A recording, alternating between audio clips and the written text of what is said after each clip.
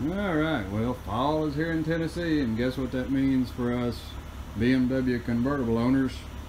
We start getting the top fault. And I went through this particular situation about 4 or 5 months ago. I had everything resolved, seemed like it was working good, but now the temperature's changed. Now we can check the location of the sensor, the Hall effect sensor in the back, the one that when you thump on the back here you can get it to reset. I'm not going to thump it yet, but if you want to see the other video on the mechanics of it and things to look for before you do what I'm going to do right now, which is adjust the sensor, then you can go to my YouTube channel and you'll see this very same car going through the mechanics of the convertible top. But what we see, we'll get the computer over here so you can see on the computer, this is the status of the Hall effects that control the location and the timing of the convertible top. So what we want to have is with the top in this position, with the top fully open, we want to have 1 and 1 on these two sensors right here. Well, what we got is one of them is out of position, and we're going to find out which one it is here in just a minute. But what this gives you is the blinking red top knot lock, and you get the display error where it says top knot lock. And then as you go down the road, it goes bong, bong, bong. Sometimes it'll come in. So what I'm going to do is go back there and tap the back wing, and we're going to see if that sensor will drop back in. We see which one it is on the screen, so we'll know which one we have to adjust, and also which way to adjust it to try to get it into position 1 when we're doing the car. So you know how it goes. Bonk around, try to get it in position. Sometimes it'll bling to tell you, sometimes it won't. So let's see if we solve the problem. A little bit of thumping, bam, it's in position now, and we no longer have the blinking red light. So it's that lower sensor that is out of position just ever so slightly. So what we're going to do is pop the convertible top up halfway, and we're going to see which sensor it is. Okay, so we're back, and what I did is I partially put the top up because I want to be able to get to these sensors. So as you can see right here, now with the top partially up, the sensor position has moved, and so the one up top is still on 1, but the other one is on 6. And that lower one is the one that we're having the problem with. So right here is that sensor, and what it is it's out of position just a little bit. So watch, if I move it and pull it down just a little off the tab, you get it to come down without breaking it, then you'll see that it moves position. So now it's in position 5. If I pop it back on where it's supposed to be, then it moves back to position 6. So that's definitely the sensor that we're having problems with that's causing us to do our top faults as we're going down the road. So what we need to do is move that sensor a little bit. Let me get us clear in there. So we need to move, basically make this arm think that it's here. So in order to do that, since the arm's going down, we want to move the switch that way so it'll act like I move the arm down. So right here, you hear my Winnie dog. Winnie dog's coming to do some work. Come on, Winnie dog. Get him, Sadie. So what we want to do is actually, there's screws right inside of here. 1 screw, 2 screws, and I think there's a 3rd one on the bottom. So what I'm going to do is remove that sensor and open up the holes a little bit so I can get just a fine adjustment on that switch sensor, and then I can move it down, which will effectively move this way. So we want to make it think that it's going to be in position 1 a little bit more. One word of caution, you can see it's kind of up. If I turn the car off, it should stay in this position, but that top can fall, and I'll show you what it does. So you got to be kind of careful. So what we want to do is turn the car off. So let's turn it off because we're going to be in position to work. Back there we need the wings up. So let's turn the car off. So I'm going to set the camera over and show you what it does. If you put the key back in, it'll actually drop the top down some. It'll stay up there, but you know, who wants to risk getting your fingers in the mechanism and then getting your finger cut off just trying to fix it. So what we want to do is prop up the back. Let's get us a board in there. So it would sit there as long as nobody messes with the car or the car goes to sleep. It might go to sleep and then you'd run into the same thing. So let's say you were working on it and then you go back in and say, oh, I'm going to cycle it, and somebody else is looking at it or something like that, you're liable to get your fingers at it.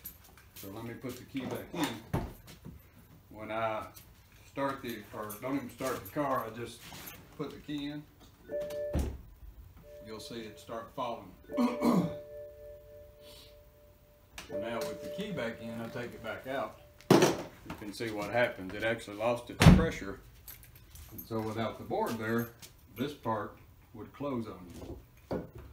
And this part jumped down too. So that's just a word of warning. Go ahead and bring it up, turn the car off, get out, get back in, put the key back in, and it drops the hydraulics.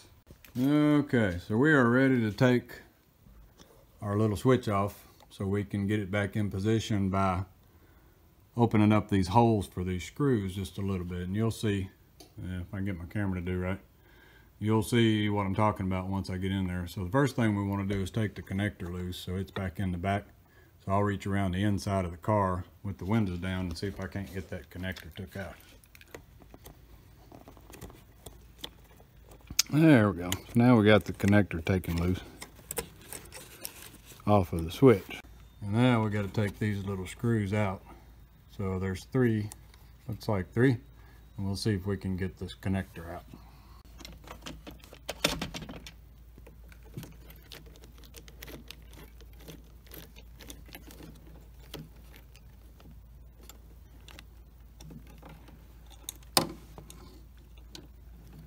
We got one little bitty screw out. He goes on the back side.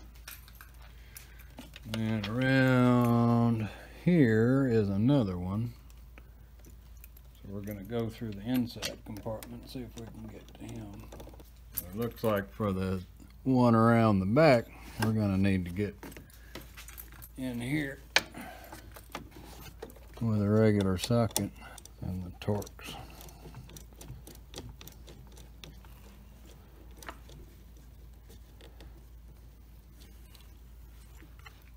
Alright, there's number two. So it looks like we got one more right down here holding it on right in that little hole right there. We're going to try a 1/4 inch ignition wrench on the end of this one because it's so tight in there.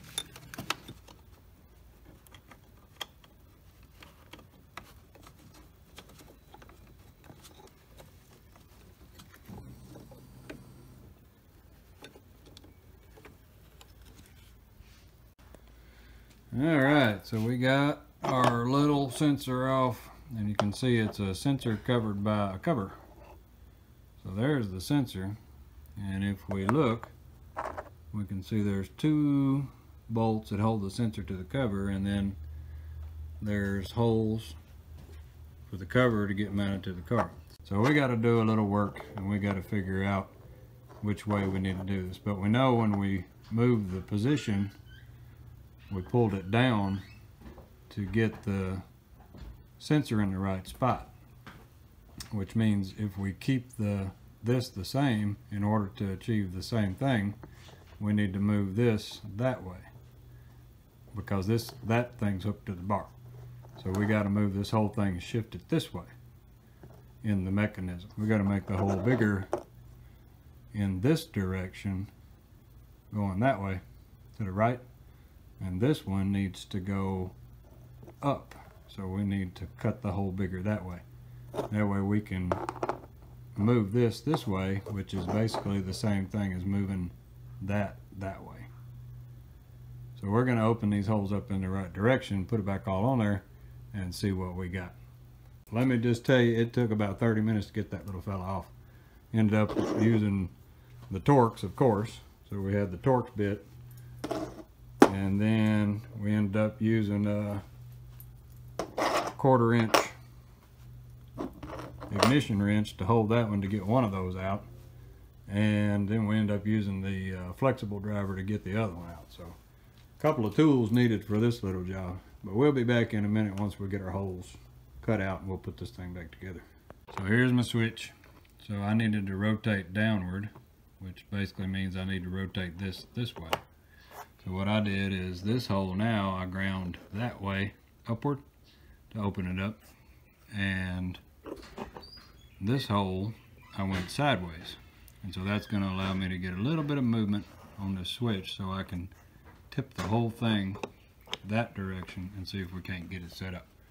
Alright, so we got our switch back on and we got our bolts back in. Wasn't too bad. But now what I'm looking for is to try to adjust this position. So let me get her in there. So my finger's up here on top. So what we have now is with it loose, you can see the switch, it moves just a little. And that may be just enough movement to get us to where we're right off of that edge.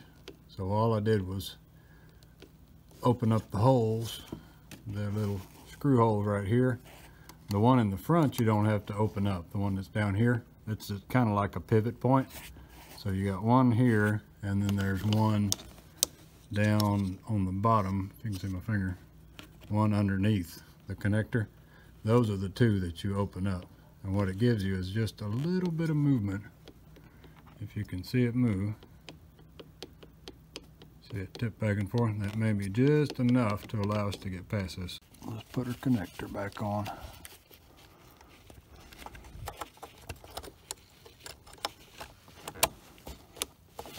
There we go.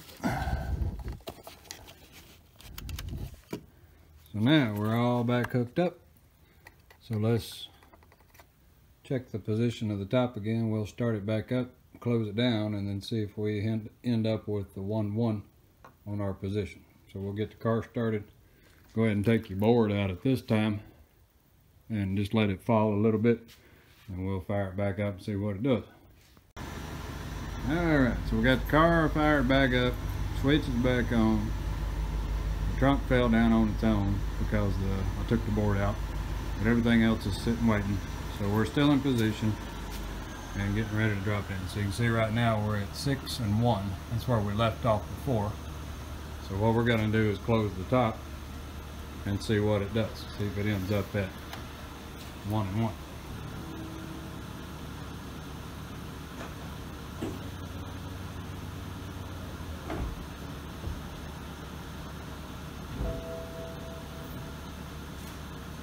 So that's with the top fully closed. We went down to 1 pretty quick that time. So I'm thinking maybe we got it figured out. So now let's just jiggle on it. We're at 1 and 1 now. Right where we're supposed to be.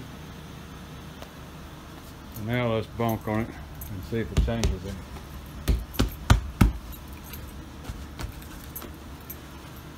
So all the bonking, everything looks like it's sitting good.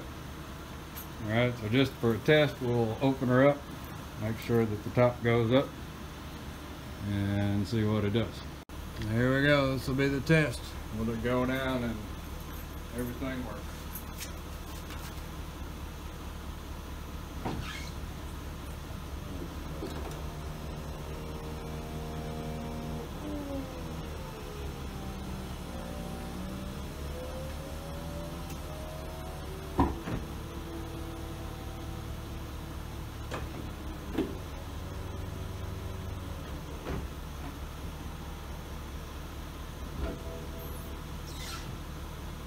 There we go. Looks like it did it.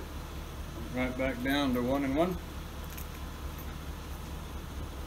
So we're going to give that a try for a few months and see if everything works. If everything fell right in. No more red light blinging over there driving me crazy. And we're ready for winter time. Well, thanks for watching.